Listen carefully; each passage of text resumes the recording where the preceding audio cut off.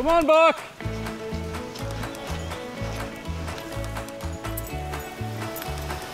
He's getting all excited as we've been getting closer. Yeah.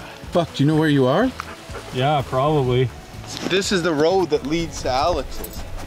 Stopping and smelling things. It almost seems like he has a familiar scent because this road here, Buck has ridden it probably with Alex before, or at least walked it or dog sledded it. I see him sniffing the trail and looking up towards the direction where Alex's is. Where are we, Buck? Buck's like, it's this way, guys. Good boy. Good boy. Buck's journey home. This is Ted, I'm Jim, and this is my dog Buck. We've explored over 10,000 miles of the world's most brutal terrain. Now, we have a 2-week, 140-mile canoe trip in the Temagami backcountry. We're gonna go visit a friend of ours named Alex Matthias, who's an Aboriginal elder that lives in the bush. We got an incredible route coming up. Hopefully we didn't bite off more than we can chew. There's been some forest fires in the area. Hopefully we can stay clear of those. God willing, we should be done this trip in 15 days if all goes well. So basically our adventure is starting right now. We made it to Alex's. Are you back home, Buck? You know, I'm just looking really forward to seeing Alex. He is actually the person that gave me Buck about maybe 4 years ago or something like that. He's lived in the bush in a cabin completely off grid for well over 40 years now. You know, Alex is Ojibwe and he is one of the last native language speakers. So he speaks fluent Ojibwe. That was actually his first language. And he lives, you know, off the reserve just on ancestral land throughout his entire life, trapping, living off the land. And that was his family's livelihood. I'm really excited to learn from Alex, you know, his knowledge of plants, his knowledge of the area, his knowledge of the trees, and also what this area means to him. You know, Buck's definitely happy to see him and looking forward to introducing Ted to him and also spending some time at his place with him. There hasn't been any time to slow down or slack off on this trip, that's for sure. It's going to be awesome. So we're just here with Alex and he's going to show us how he sets a snare for rabbits. Should be interesting to learn this. Now, right in here, it looks like you run through here. So the idea is to set the snare right on their trail. See where the moss is back down. And you got to set it kind of in the bush because you don't want the hawks and the ravens to get them before you do. So you want to put it where the birds won't be able to see it if you catch one. The first idea is to get a cross piece. You don't have to make much more than 2 foot long. That's about accurate size for a rabbit, you know. When you twist the wire, you got to twist the whole thing so they working against each other. You tie this to your pole. Again, you got to work both parts of the wire because you just can't wrap one side. You got to touch them together good, and then you put right where he'll be going. And you got to have a certain height as well. You can't put it right down the wall. That'd be about the right height. The whole trick is only one entrance really to get through. It's kind of wide there, so you have to block it off. In most cases, I usually get a piece and brush it out so it's really good block. You got to make sure everything you do is dry or dead because the rabbit will eat anything that's green. You know? So you put this little stick just below the bottom of the snare to keep it steady because the rabbit can something put his head there and go underneath, but the stick there usually stops and gets caught. We've been doing it for many years, so yeah, and we never starve. So the best way to cook it is like a big pot of stew, rabbit stew. The meat goes far. I had about 30 rabbits all winter. Yeah, good meal. Alex is taking us out to do a little fishing.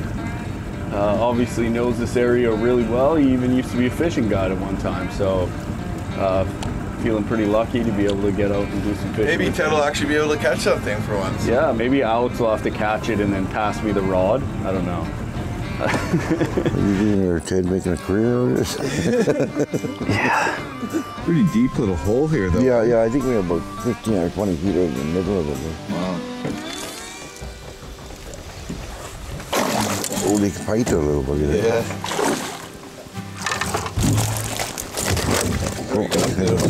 Oh, right in that. Come on, hit it. Oh, there's two big guys. Look, Jim, you see him? I'm not catching fish. A little bigger. I'm not really jealous because they're all really small, Yeah. but still. Lively on that one, eh? Look at that. Look at those guys. Well, they're big ones anyways. Oh, I got him. Oh, he's gone. I mean, oh, that sucks. You can see him there over the log. You see him? He's following me. Look at that. Look at how delicious that looks. If I was a fish, I'd be eating that all day. Oh, yeah. Hit it. There you go, bud. There you go. Yes. Oh, what a, oh no. Oh, no, don't let them go under there. You're going to tangle up. Oh. There you go. Nice one, Ted. 3.5 probably. Yeah? Yeah. Good job, Ted. Now Jim's jealous. Now I'm jealous, yeah. Ted, look at this one. Oh, he's a big guy. Get away? No. Oh, that's a big one, Jim. Pretty good. Yeah, baby. All right, caught a nice one. Al's secret fishing hole here. So just got back from a little fishing trip with Alex, and yeah, me and Ted had a blast. We kept 2 nice ones for dinner tonight, and we released a ton more, so solid little fishing trip. You guys ever tried Old Bay seasoning? I just got wise to that recently. I'm just like, oh, game changer. So good. You know, Alex, on his beach, he's actually found an arrowhead that he had dated back to 8,000 years. So he has a very awesome collection, actually, of hand-tooled stone points that he's found. Like this. And this one here, a broken arrowhead. Using stone points and you hit like a tree. Yeah. No, this one here is 5,000 years old. 5,000 years old. Yeah, and this one here back to us, it was 8,000 years old. It's found here, but we don't have a kind of rock. So like they must have traded, you know, as you go farther north, they don't have the birch like we had, so they had to make canoes back then. So they must have walked down Flint or got lost during the battle with the Iroquois when they just come through here. And it's made to spin as it flies through the air. It's got a little twist in it? It's got a little bend in it, you know. It's not flat. You see the difference? So it's intentional then? Yeah. And this one here, I think it's some kind of tool. It looks like I think it was a tool when you open the beaver up to start skinning it. It looks like a shingle knife. Yeah. And this one here is one my daughter found on Bear Island. It's local rock, you can tell. And I don't know if somebody's trying to make a spearhead. Or actually made one, you know. That looks like almost like shale or something. Maybe stronger. Yeah. So that's it. Alex does. Alex is basically a museum here.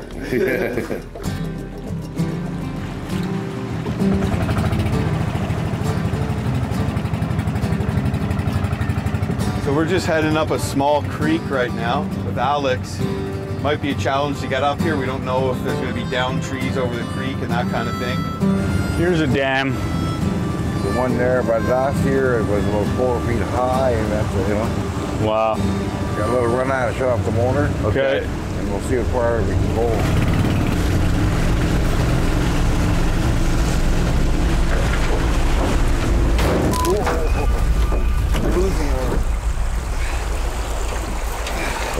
Okay, get in, guys.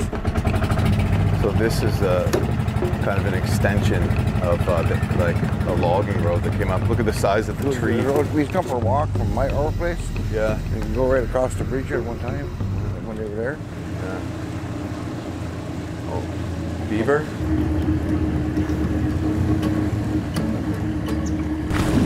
I don't see him. I think he hid in these reeds. Probably under the weeds. Hey, Ted? But I see him. He's straight. Yeah, he's straight right there. Right here.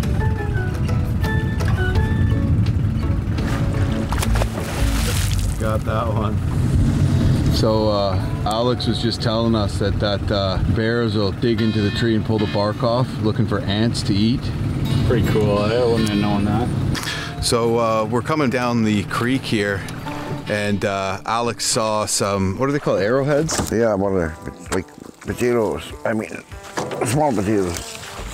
You know, he's always got them around. He's not formed a ball yet. That's no good at this time of year. No, that's not that way. When we pull them out, this is solid down about here. And the balls, you don't get them much bigger than wee potatoes. You just get them in September or end of September sometime, before the frost comes. I thought I'd pick up 100 pounds here today. Supply for the winter. So Al's gonna show us how to make a moose call out of birch bark. Ooh, we might luck out here, buddy. Get the bark right time of year, the bark is thicker, probably twice as thick as this, because none of the bark should have came with it.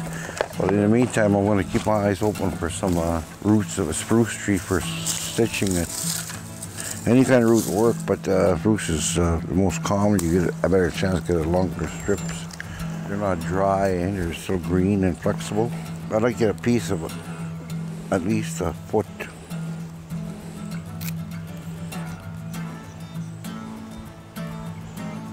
The idea is to, in most cases, put inside out on the birch.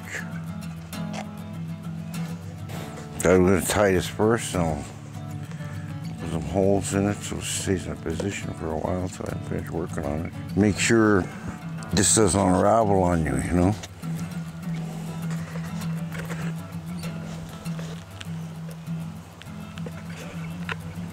I'm trying to do this so I can keep it moist. Don't dry too fast.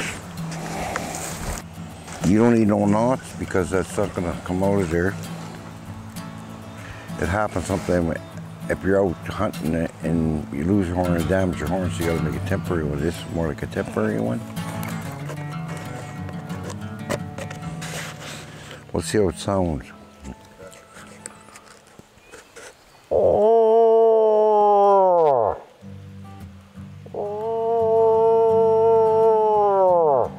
That was bull call, that one is made now.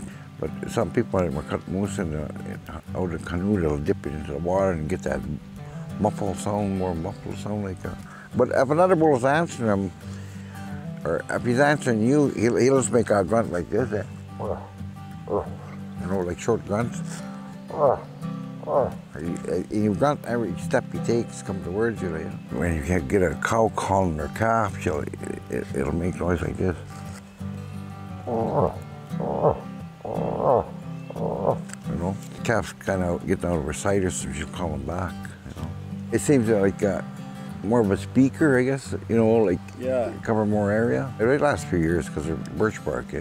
When you're making a real good one, you cut this off even and have a spruce root, a circle of spruce roots, so you have a ring so it protects some, you know, squashing and stuff. Yeah.